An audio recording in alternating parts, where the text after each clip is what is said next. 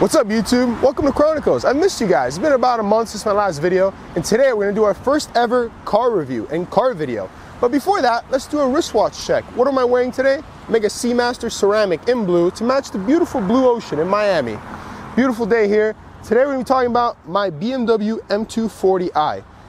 In 1 week, I will be returning this beautiful machine. It's a lease, and I wanted to do a nice review, a 3-year long-term review. I haven't really seen a detailed one on YouTube, so I want to be the first guy to do a video on this amazing car. In my opinion, one of the best sports cars under $50,000. Let's do it.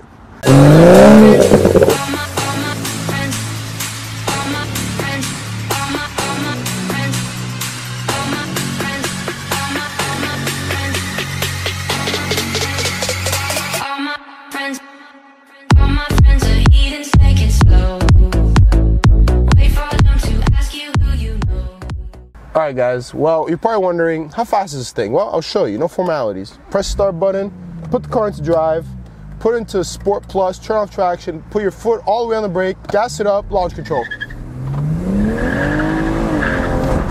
That's how you launch an M240. Alright guys, well now we're here sitting in traffic. You know, it's Miami, so we don't have that much space. We do launch control every 3 seconds. But that's a good way to start the video and talk about the performance of this vehicle. Under the hood, we have BMW's latest inline 6-cylinder with a turbocharger on it, the B58 engine. It's in the new Supra. I'll talk about that on the video. But this car has 340 horsepower and 370 foot-pounds of torque stock. Now, I have this car tuned, so I have a JB4 Stage 1. It's making somewhere upwards of 400 horsepower, 400 torque. Let's just say that, just to, we'll round it up. So this car is relatively quick. Now, I've had this car now 3 long years. I've loved every minute of it, although there are some cons. Not every car is perfect. And I'm going to start with the cons right away just because I want to get them out of the way, because this car is so good in a lot of other ways. So the first con, in my opinion, is the exhaust.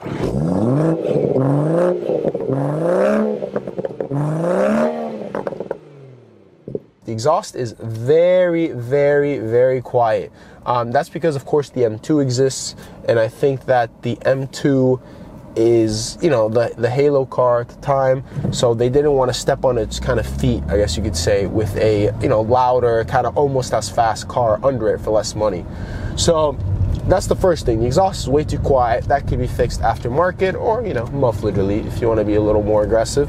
The second thing that I don't like about this car is the vagueness of the steering. Now, if we're in sport mode here, put it in sport mode, move the paddle to the left, the steering does get heavier, but it's a very artificial feeling, and there's this numbness on center. When you get the car on center, and I notice this a lot when I'm tracking the car, because I have had some track miles on this vehicle, the car just has this strange numbness in the middle. You get on it, you move the wheel, and you just don't feel anything. The steering rack is basically dead. The M2 competition, the new one, kind of fixes that problem, but that's something you really can't fix. I mean, that's just part of the car. It's engineered that way. The third thing is no limited slip diff in the back. That's kind of frustrating. You can add it for another $2,500 on the port when you order the car, but I mean, the car at that point will be almost $50,000. At that point, you should just get an M2 competition. So that's up to you if you want to do that, or if you want to just stick with the electronic slip diff. Well, those are the cons, really. Those are the cons that I personally have. Some will say the interior is dated. Yes, there are new BMWs that have more tech and all that, but I personally appreciate this interior because it's very classic. It kind of harkens back to the old BMWs from the 2000, like 2002 BMWs, or the E30 and that ethos. And you still have modern tech. The car has tech. It's kind of hidden. It looks kind of old-fashioned, but it has tech. Like, for example, the steering cluster, some of it is digital. We have iDrive, which is fantastic. iDrive has always been good, and it has the tech. It has a fantastic audio system. Harman Kardon is amazing. Some people think it needs to be a little more powerful and bassy. I value my hearing, so I'm very happy with it, and the amount of sound it puts out. And the performance, I mean, this is what you buy this car for. This is a performance car, this is a sports car. This is kind of BMW's entry-level sports car. And what you buy this for is the speed. Now, 0 to 60, stock numbers on BMW's website is 4.4 seconds. People have gone as low as 4.2. So the car is quick. The car is pretty quick. And, it's rear-wheel drive, so you can slide it out. You can turn off traction control. have a good time, and the car will, keep you safe. It's a very easy car to kind of get the rear loose, drift it a little bit, and you're never really scared.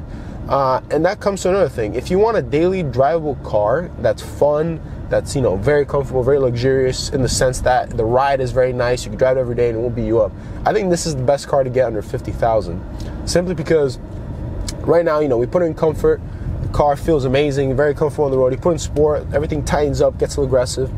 And then that engine, that inline six, when you're not on it on the highway, you can get 40 miles a gallon.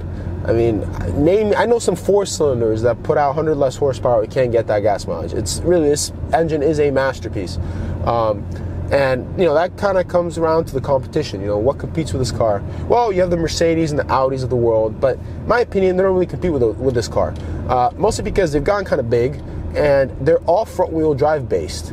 The CLA is front-wheel drive based. The Audi, I think RS3 is also front-wheel drive based. So they transitioned them to all-wheel drive for the performance models. And if you want rear-wheel drive, this kind of long hood, short rear deck kind of car, you're not really looking at all-wheel drive cars. You're looking at Camaro, Mustang for this price range, under $50,000. So how do those cars compare? Well, in my opinion, I would go for this car. And I'm not just saying that because I own the car. For a couple reasons. This car, straight line performance and around the track, can kind of keep up with them. I'm assuming around the track, if they haven't won an elite package and all that, it's a little slower. But the straight line speed is almost there, just because the torque comes on very early. That 370 foot-pounds of torque comes on around 1200 RPM. So the car is quick, and you can tune it very easily. You spend $100, $200, you get a tune, you're up more horsepower. So the tunability is there. Second, you don't see these as often as a Camaro or a Mustang GT. I mean, I see Mustang GTs every day.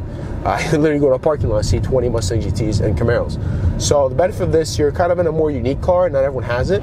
You're getting the gas mileage, you're getting the smaller, nimbler feeling, which is, I always rave about. If you know me about cars, I love that. I love small, nimble, sharp cars. This is that. Those cars feel a little more boaty. Although they're very good handling cars, I do love those cars, but this has the edge, in my opinion, in that. The downside, of course, is you're paying for it money.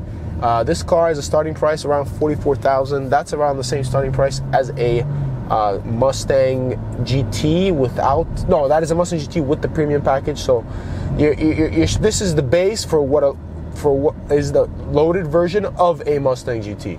So what you're paying for is the badge. I mean, yes, it's a BMW. It's expensive. That's what they're known for. But in that sense, I think it's worth it. I think it's worth it to be different, to not be like everyone else. Are you gonna miss out on the V8? Yes, you will. But this car kind of compensates with that in a lot of things. For one, this 8-speed ZF transmission is fantastic. It's almost dual clutch fast, almost shifts, as fast as an M4. And eventually, as the car gets tuned and people kind of crack these transmissions, they'll be able to make it shift even faster probably. And to me, I have no complaints about transmission. You press the paddles. If I were to get on it now and just accelerate, press the paddle, press the gas, the car shifts instantly. I mean, taking some corners here. I mean, the car is just addicting to drive. It's so fun. You can really push it. And since it doesn't have 1,000 horsepower, like all these new cars have, you can kind of push it on public roads and ring it out. Whereas, the Mustang, the Camaro, you're on it for a little bit, and once you get to 7,000, you're probably going to jail at that point. You're breaking the speed limit, and you can't really ring out the car as much. And really, that's the fun of this car. The point of this car is it's rear-wheel drive. You can slide it, have a good time with it, bring the rear out, get good gas mileage, have good, decent tech, have an interior that, may not be all leather and all that, but it has a nice, solid feeling to it. It feels well built versus those cars, the Mustang and the Camaro. They don't feel as well built as this. You get, a classic BMW engine inline six. And yeah, guys, I mean, there's nothing else really to say. I've said the cons, the pros.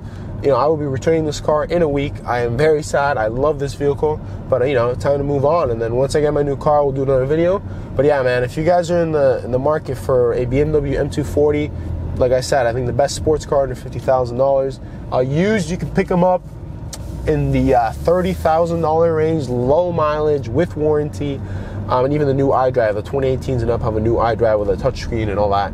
So $30K, I mean, I would take this over a BRZ if you're looking for a small, lightweight, or relatively lightweight sports car with some balls. The BRZ has no balls.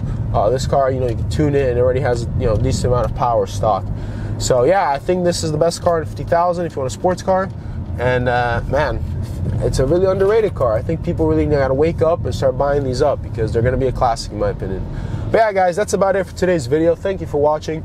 I know I've been slacking on the videos. I'll come back heavy I have Thanksgiving break now. I'm gonna come back with a bunch of videos, a bunch of car stuff. I'll film my new car, and then, you know, some more watch stuff. So stay tuned. And you know, a store might be coming soon. You know, if you guys are interested in any watches, it might be your guy. So yeah, guys, thanks for watching. Hope you enjoyed this video. Have a wonderful day, and hit that like and subscribe button.